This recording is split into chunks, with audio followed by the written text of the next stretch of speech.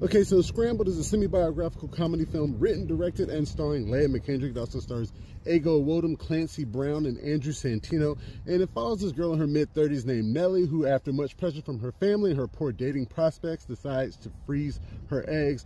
And it's pretty much her journey of going through that experience.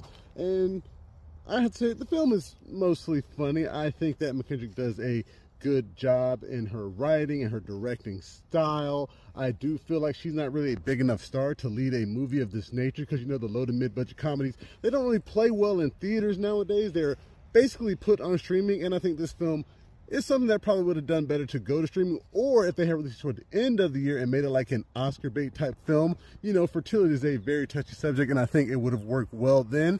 But, you know, if you're someone who likes these light comedies, if you're someone who's gone through this experience, I think this is a good film that you can enjoy. But otherwise, it's just okay. So check it out if you want.